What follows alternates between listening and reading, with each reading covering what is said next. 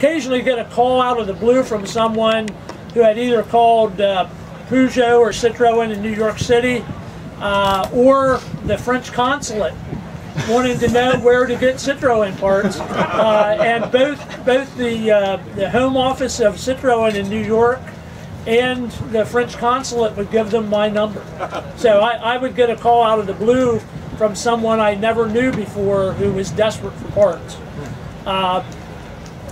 So anyhow, April of '94 was the big year when I began to sell parts, and at that point I purchased all the new parts from Dellinger Auto Sales, which is where a lot of those factory parts went to. Since then, I've bought out numerous other parts inventories as they become available, but at this point in time, finding stashes of original parts is almost unheard of. And again, at that time, the largest wholesale supplier of CITROEN parts was on the West Coast, and many of the parts could be sourced from that wholesaler cheaper than I could import them from Europe. And mainly that was because he was buying in huge quantities. There was a lot more CITROENs on the West Coast than there was in here. And back in those days, I was selling mostly to people on the east side of the Mississippi River. It's not the case anymore. It's North America is pretty much, I sell all over the country and to Europe. And back then, Traction Avant parts were being purchased directly from France. That has changed because there's actually suppliers in other countries now that have better quality than some of the French. 1998, Dave will remember this, was another big change for me. He and I and his wife and another couple went to the ICCCR in Belgium. And after that time, I met some really good suppliers who were willing to sell to the United States. But it wasn't common to get discount. I mean, I was buying from them at the same price they were selling retail for. And nobody over there at that point was set up to do wholesale sales or to the United States, so it was a challenge. Shipping was very expensive. International shipping, as we know it today, was, I think, in its infancy. Customs clearance was a hit or miss thing. And I remember saying, I don't know what I'd do without a fax machine, because all the orders were placed by fax. Payment methods were usually very expensive. Wire transfers, nobody even wanted to talk about a credit card or anything like that.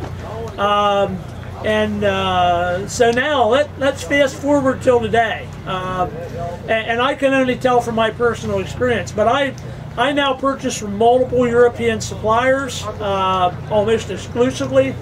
A couple of them actually have wholesale divisions that are basically selling to wholesale customers in Europe.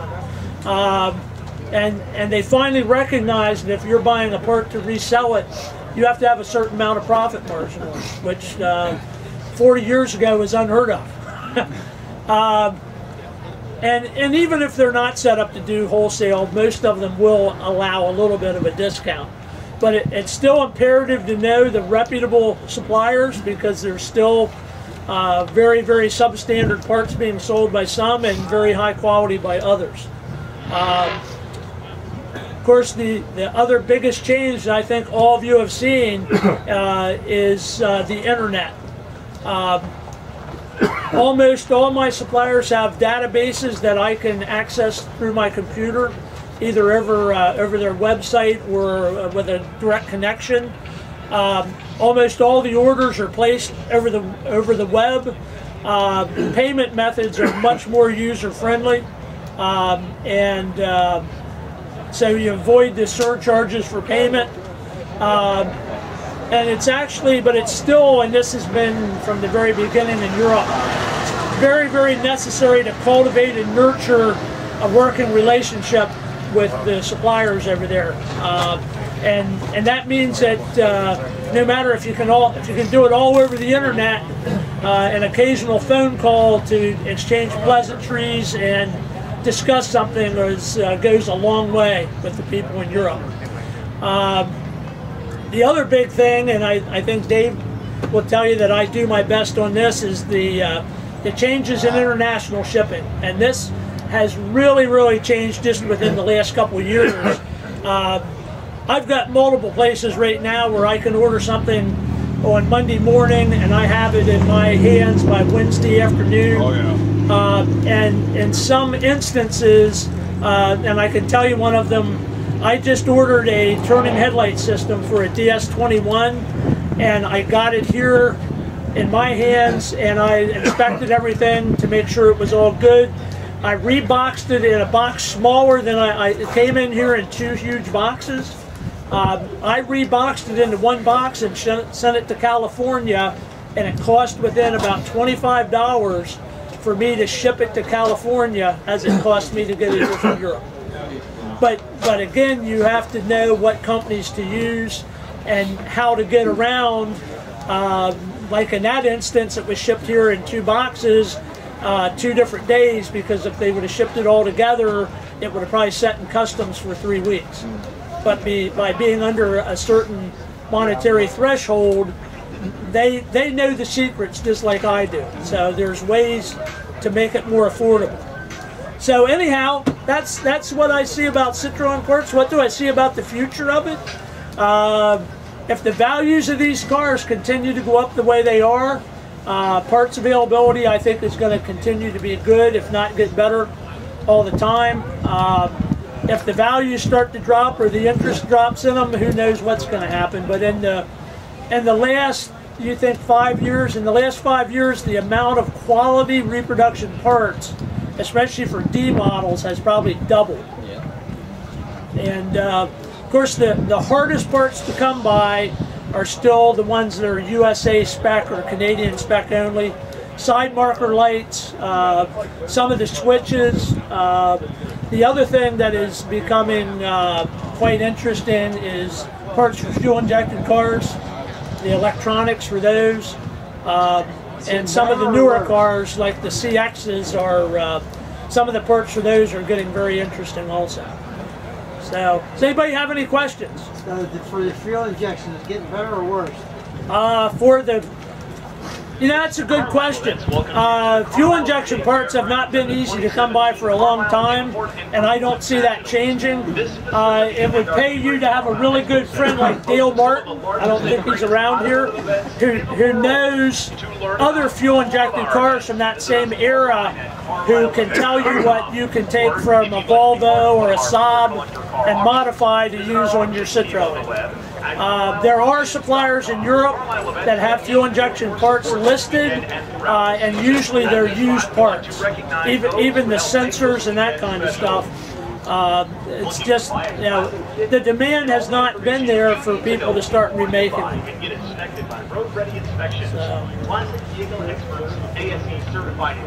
So anyhow, I'm not sure what time it is. All right, so we've got a little bit of time. We've got scheduled for Paul and Dave to demonstrate their suspensions and do a little craziness.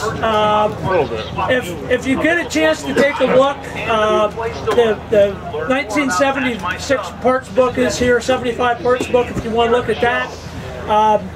This was actually, someone actually purchased this at Red Dellinger's estate sale and recently brought it to me. I don't know how many of you might have been there, but this was the very first CITROEN, Central Pennsylvania CITROEN meet. I'm not sure if it's got a date on it, but that was the first pig roast that Red Dellinger had at the dealership.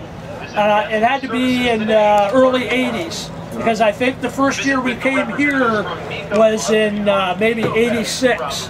So Red hosted 2 pig roasts at his dealership. If you look at the pictures, you'll see that the cars are parked along the road in the dealership. He gave tech sessions, had a really good time, and then after 2 years there, Red moved out here when they started the import show, and I think as I had talked before, Red was real instrumental in trying to get Bill and Chip Miller to start an import show, because there was nothing, literally nothing, that catered to import cars back in those days.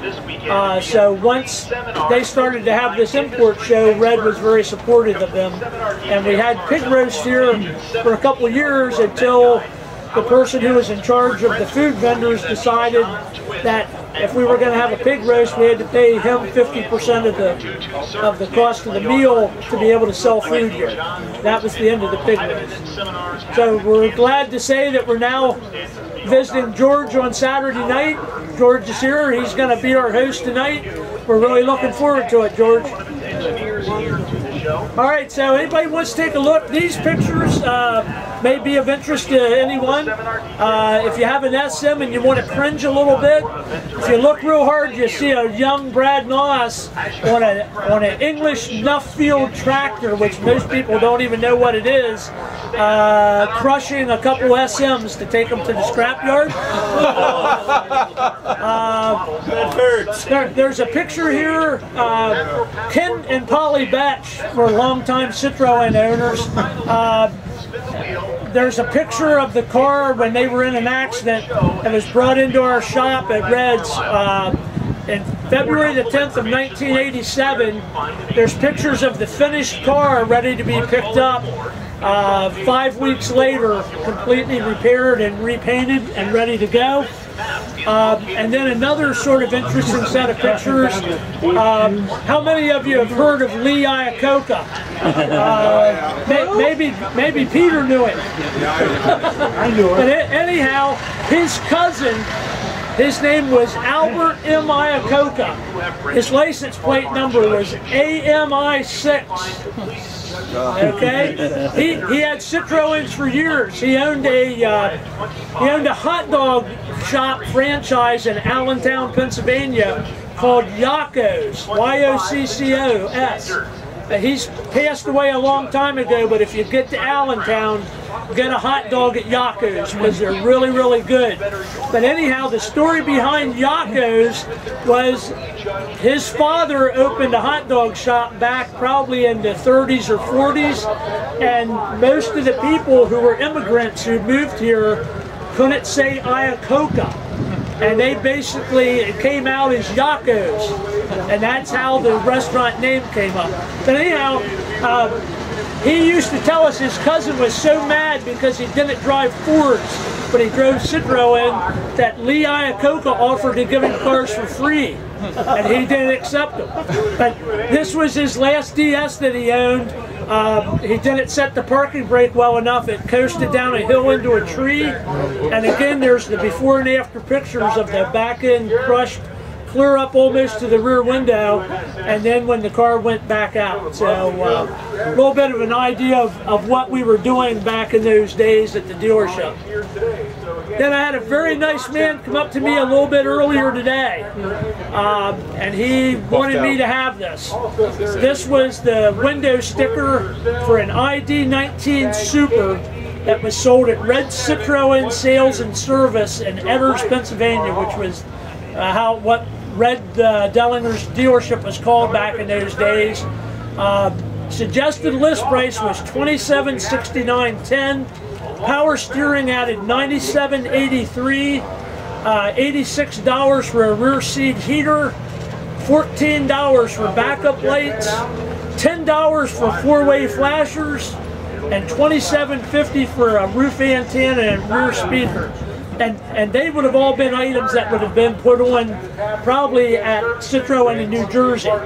But the total price was $3,083.93.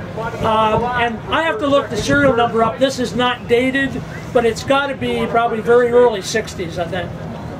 But it was sort of interesting for him to bring that to me. I'll leave it here if anyone wants to look. It's very fragile, so be careful with it. So, all right, so that's everything I've got. make sure to stick around. I'm going to let Paul and Dave decide where they want to put their cars. Figure it out. If you want to, we can maybe be able to move, or we can put them in line right here. But we've got about 20 minutes to line them up, and then we'll start the next seminar. All right.